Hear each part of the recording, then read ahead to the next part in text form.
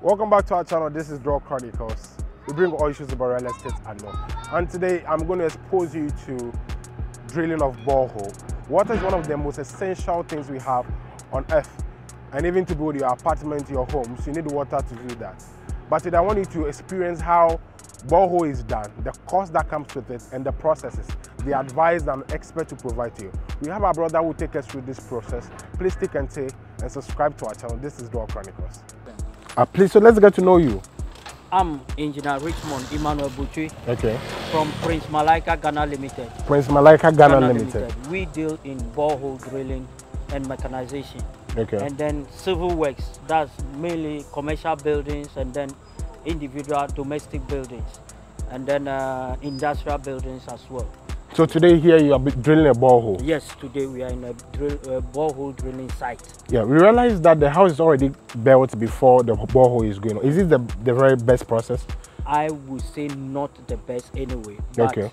This is what the client is having. Okay. Because why I said it's not the best is when you are building the project, you need water to do stuffs. Yes. That's building, mixing concrete, mortar and other stuffs.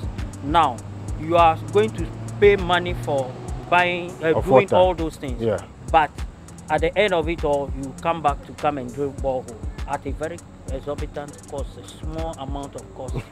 But yeah, I went to talk of special economy, that's developing or planning your space, which is the land. The best thing to do is to drill a borehole first. Then you develop your space, which is where to put building, where to put toilet, where to put your septic tank, and then other stuffs.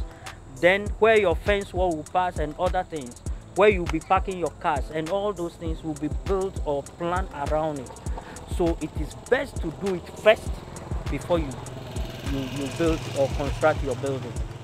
And that one will bring down the cost of the building and then planning the space you have. Okay. We had people complain that they pay for boreholes and after a month or 2 or 3, there's no water for the pump to bring out water. What is the reason? Yeah, we call something siting in borehole planning. First of all, you need to look for the water beneath the earth. Okay. It's a specialized machine that you use for that. We call it resistivity, radioactive resistivity. Okay. So we use that to look for water beneath the earth. Now, when you do that first by geologists, and then you follow up to drill, that will give you the fractures of the various levels of layers of stones and other things before you begin to drill. And then where the aquifer is located, that machine will give you all those things. So now, when you have those data by yourself, then you go into drill. And if you don't have those things and you go and drill, you get a quantity of water, you think you have hit the aquifer, that in no time, the well can dry up because it is not sitting on the reservoir. What is the exact, measurement for you to hit the aquifer? No, that one depends on where God has kept it. It's a secret. That is why you must also use your scientific methods to locate it and then heat it and then get the water gushing out of the belly of the earth. And then you have a good water to drink forever and ever. The only thing you do from time to time is to clean the borehole by airlifting the borehole, depths that are accumulated beneath it, then you airlift it out. Okay. If I should have this borehole drill right now, am I supposed to go to Ghana Water for some certification or checks of the water quality? No, it is not mandatory. Okay. But if you want to use it for commercial purposes, you need to go to CSRI and then Ghana Water for certification. They will test the water and give you authenticity of its let me say wholesomeness of it for consumption. Okay. Then you send it to FDA and then Ghana Standard Authority for them to again certify it. Then they will give you a number or a stamp to be embossed on your product. So by so doing, you have that certificate to even export your water, drink it anyhow you want it. One, when you want to do that, they will tell you the processes you pass through in developing or coming to that stage, because raw water from the beneath the earth is not the best. You need to take it through, we call something reverse osmosis, which is an equipment that distills the water and then make it wholesome, hygienic for consumption. It takes out every impurity, bacteria, and everything that will be harmful to human consumption out of it, and then keep the correct one. Then the water becomes what? A mineral water that we've been saying, which is good for consumption. Did you ever, drill a borehole and the water is not safe for consumption? Yes. What chemicals did you find in there? Iron, zinc, and other hardness of even the water. Okay. Carbonate and all those things, sulfate and other chemicals you can be found in the water. And then there are methods or ways to treat those various chemicals or acid or metals that you find in water.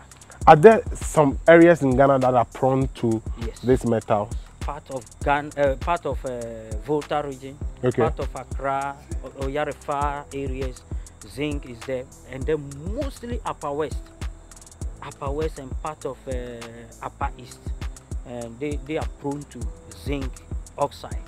We heard that most people that sees to this borehole business are agents. Some of them have little knowledge about the extraction of the water, the drilling, and all those things. How true is that? Oh, it's true, because for instance, if I may, what I'm saying now, somebody may think it's easy to catch on and then use it to be telling people that this is what is done, but the intricacies in it, I will not teach you. Okay. Unless you follow me and then you learn the work on the ground. So that you know, okay, if I see this, this is what it means. If I notice this, this is what I should do. So you go about it. It's a business. It's a business you need to learn and learn well. So we saw the sands from different layers. Was that informing you that you are getting closer to the water? Yes, of course. And even the sound of the drilling machine. Okay. When it's going to hit the aquifer, the sound changes. It's not consistent with this. It will go high, and then when you are getting close to the water, it becomes lower. And then when I'm going, I'll be seeing the fillets. We call it fillets. Fillets. How the drilling machine is bringing out the water. The sand. Okay, the will tell me that okay, this is where I'm getting to. This is where I'm a bit closer. This is a place wet. I can get water here. I can get water here. I will not get it here. So those are the things. How long have you been doing the business? Oh, about 10 years now. Good. What is the cost, averagely? What is the cost of getting a borehole in our home? It ranges from 18,000 to 20,000. People take 22,000, depending on the type of machine the client requests for. The submersible pump comes with a cost. Okay. Ground force is the highest one. 1.5 horsepower is around 10,000. Only the pump. Okay. And then Pedrolo is around 5,500. Only the pump. And then you come down, so you get it to 1,000 cedis, 700 cedis. So if somebody tells you, I'm going to give you a borehole of 18,000, 16,000, remember, your submersible pump will not be the 2,000 types, but maybe the 800 or 1,000 cedis one. That will get you to 6 months. But those who will get you, will tell you 2,000, 20,000, maybe be giving you a good or durable submersible pump that will take you for a long time, 5 years and above. I can bet my life on that. So please, there are charlatans in the system who doesn't know what they are doing, but to cash on the ignorance of our dear brothers and sisters as clients, and we are telling you the right thing to be done. So this borehole that has been drilled, can it be able to take care of this entire household? Of course, it can. It can take care of this, let's say 3 households, not one household together, put together. So the 18,000, 20,000 you're mentioning is part of the mechanization, is part Yes, of it. mechanization. Do you get poly tanks also? No. Poly tank is not part of it. And is poly tank very necessary for me to have in my? Yes, of course, because you can't depend on the direct pumping of the submersible pump. It may burn. Okay. When the water gets finished on it, it pumps continuously for 6 hours. When the water recovery of the water is not up to that 6 hours, it means you are burning your pump beneath the earth, and then you are going to replacing it. So we normally advise that you pump the water into a receptacle, which is a poly tank, and then later you use it for your consumption in the house. Would you advise that people come together to get a single borehole for their locality? Yes, that's a very good idea. That's a very good scenario, but it is a suicidal in itself. What we will advise is to contribute to each other. Let me say 3 of us here, we contribute to you, then we drill for you, but we will be using it alongside with you. Okay. Then you contribute and do for the next person. For me. So then everybody is satisfied. Everybody is satisfied. So within a year to 2, everybody gets satisfied along Correct. the way. The reason being that you may be doing your brotherly thing, but your children may not. Okay. So it's not advisable. One may grow up one day and be mad. This thing is in our house. It belongs to my father. He doesn't know the history behind the borehole. Then it becomes trouble. So it is not advisable. To me, that is my opinion anyway. It's the cost of the borehole, distance. Does distance influence the cost of it? Yes, it affects it, because, for instance, if I'm to be, you are hiring me from Accra, let's say Ho here, to let's say Bando or Tamale, Kofrobia, and so forth. The cost will be different. Yes, depending on the distance, because we use fuel in doing our rounds and other things. Yeah. Why should somebody come to you, not some other person? Okay. Well, the reason being that I've educated you enough, the gist of the business, I've elaborated them to you, and I think the pudding is in the eating. And for that cause, you have a right person who you can call on or fall on for your borehole, and you have no problem at all. But one thing is, the caveat I'll put on here is, the earth is for the Lord. Okay. And beneath the earth is also for the Lord. We may have all the scientific measures and everything, but we may fail. But that doesn't mean we should have 100% failure.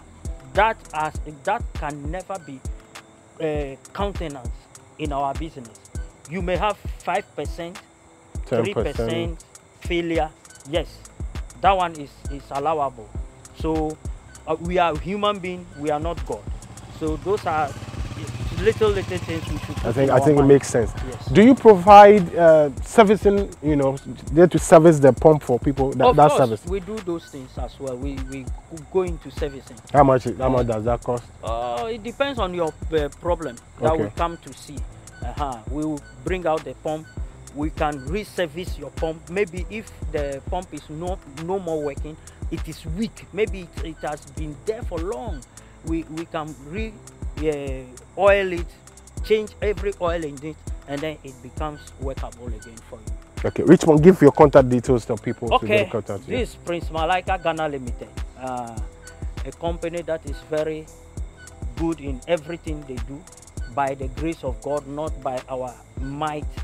Our contact number is 0243 287387 and 02032845502, and you can contact us and you will be assured of your money. We will protect it for you by giving you the cost benefit of what you have paid for. Thank you. Right, so you know who to contact for your borehole businesses anywhere. He serves across the nation, from the Volta region, Greater Accra, Eastern region. Wherever you find yourself, you're sure to have Prince Malaika to come through to give you the very best of the service. His contact details are going to be in our description below. contact him for more details. Please, this is Dwell Chronicles. Subscribe to our channel, and we love you.